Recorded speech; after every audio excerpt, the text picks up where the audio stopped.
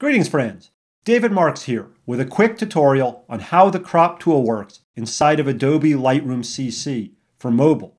Fortunately, there is nothing too complicated to learn in this video, but I do have some neat tricks to share with you. Let me jump over to my iPad and let's get started.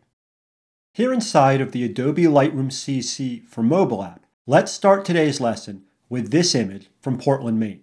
The first thing that I'm going to do is to select this image, and then I'll bring it over to Lightroom CC's Develop module with a single finger tap. When this panel appears on the right, I'm into the Develop module, but right now, Lightroom CC's Crop tool is not active. To turn the Crop tool on, I need to tap here on this little symbol. Once I activate the Crop tool, this panel will reveal all of the Crop tool options. Here, I want to use the Crop tool to cut away that distracting little bit of a tree that's creeping into the right corner of my frame. Before I make any changes though, let me point out that right now, this little padlock symbol right here is in the locked position, and that the aspect ratio above it says 3:2. Like in Lightroom Classic, when the padlock is closed, you are telling the app that you want it to maintain a set ratio as you move the cropping frame in or out. Now, why 3:2, you ask? Well, in this case, 3:2 is the ratio that matches the shape of the rectangles that my DSLR creates. Let me drag one of these handles on the cropping frame in using one finger, and I'll show you what I mean. See, the way that the tool is set up right now, I can crop in tighter and get rid of those distracting leaves, but I can only position the crop overlay in ways that maintain a 3:2 ratio. If I wanted to use some other ratio, let's say that I want a square image instead, then I need to tap here where it says aspect and pick an alternative.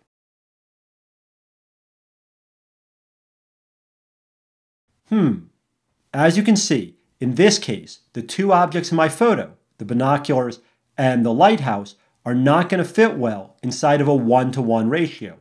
So a square crop would be a poor choice with this image. Now, rather than dragging the cropping frame back out or changing the ratio again, I'm going to double tap on the photo with one finger to reset this tool. So now I need to make a choice. If I think that I'm going to print this image later as a 4:6 inch print, or an 8:12, or a giant 20:30 inch print, then I need to stick with its original 3:2 ratio when I'm dragging the cropping frame around. But if I'm feeling wild, and I don't care about completely filling up a 4:6 inch or a 20:30 inch piece of paper later without doing more work on this image, then I can tap here to unlock the aspect ratio padlock. Once the lock is open, I'm free to drag this tool around any which way, and I don't care that the results will not match any traditional printing paper ratio. If you're not worried about filling up a specific size piece of paper later, then free cropping is a fine choice. I'll drag the frame in from the corner using the free crop option in a second, but first, one more trick. It will be much easier to crop off those annoying branches when the photo fills up more of my iPad screen.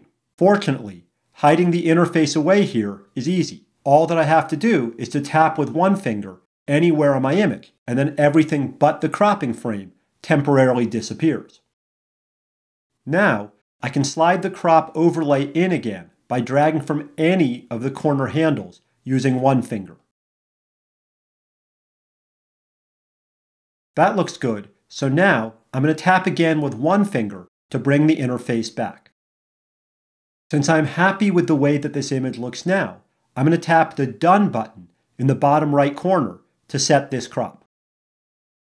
That was easy, but before I move on to our next example, I need to be clear that the crop tool in Adobe Lightroom CC for mobile does not resize your images. This often confuses folks, but cropping here just sets a ratio, like 1:1 for a square, or 2:3 for a traditional DSLR-shaped rectangle. The actual dimensions that your image will fill, say 4:6 inches or 20:30 inches, are controlled elsewhere. In Lightroom, cropping and resizing for a target output are two separate steps, so don't let that confuse you. Anyway, now that you have seen the basics of the crop tool, let me show you some of its other features. This time, we have one of my night shots. I shot this one using a super wide-angle lens that was aimed straight up at the sky. Because my camera was pointed straight up, its internal gyroscope got confused about which way this image is supposed to be oriented. So this time, I'm going to tap here again to activate the crop tool.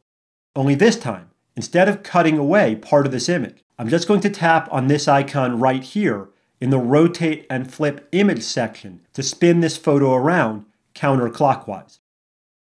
That looks much better. That's the way that this image is supposed to look.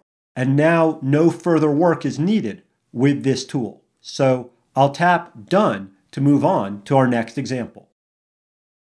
Okay, one more example. This time, I have an image of an old abandoned Coast Guard station off the coast of Maine. Now, I shot this one from a moving boat during one of my workshops, so the horizon line here is not perfectly level. Since this is an ocean shot, that slanted horizon line looks weird, and I need to fix it with the crop tool. Now, there are two ways that I can try to level out the horizon. The first option is to press and hold one finger here on the compass-looking symbol underneath my photo, and then to drag the compass to the right or to the left. Again, I find it easier to do this, well, when the image appears larger on the screen. So first, I'm going to single finger tap on the photo to hide the interface away. Now, I can drag that rotation ring to the right or to the left.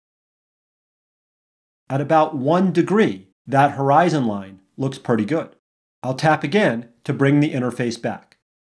Now, since the aspect ratio matters here, I could tap again to activate the padlock, and then I could refine the crop further at this point. If I was happy, I could hit the Done button now to commit this change, but let me show you an alternative. First though, I'm going to tap on this little arrow here at the bottom to reset all of the changes that I've made to this image using the crop tool. That reset button, by the way, does the same thing as a double tap. So this time, instead of trying to pivot the image around myself, I'm just going to tap here on the Auto Straighten tool and wait. When I activate this option, Lightroom CC for mobile will look at my image, and then it will try to figure out the correct amount of rotation for me. Just to show you what the app did, I'm going to tap on the undo and redo arrows at the top of the screen a few times. Before, after. Before, after. I think this looks great. Now, in all honesty, this auto straightening feature is not going to work perfectly for you every time. Sometimes the auto straightening algorithm gets it wrong, but my advice is to give this one a try whenever you need it, and then if the results are not good enough, you can always turn to the manual drag to rotate option. I'm going to drag the cropping frame in just a little bit to eliminate that small boat along the left edge. Now, I'm happy with the way this photo looks, but before I sign off, let me just demo two more easy buttons in here. First, if I tap on either of these buttons here, then Lightroom CC for mobile will flip my image over. This one flips the image horizontally, and this one flips it vertically. Now, I have no need for this feature on this image, but these flip options can be really useful sometimes. Finally, there is this little button right here next to the aspect ratio padlock.